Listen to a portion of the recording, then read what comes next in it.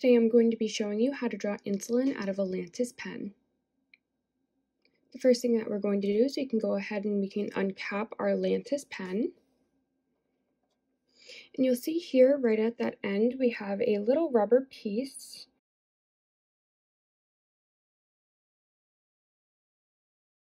So we can go ahead and we're going to insert the needle on our syringe into that gray circle on the bottom.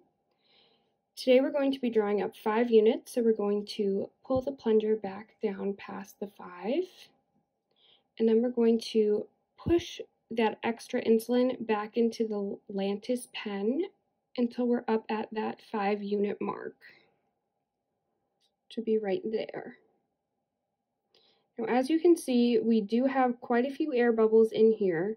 So if this happens, what we're going to want to do is we're going to push that insulin back into the Lantus pen. And we're basically just going to start over. We're going to pull that plunger back down past that 5 unit mark and just go ahead and push that insulin back into the pen until we're at our desired insulin, which for this purpose is going to be 5 units, which would be right there.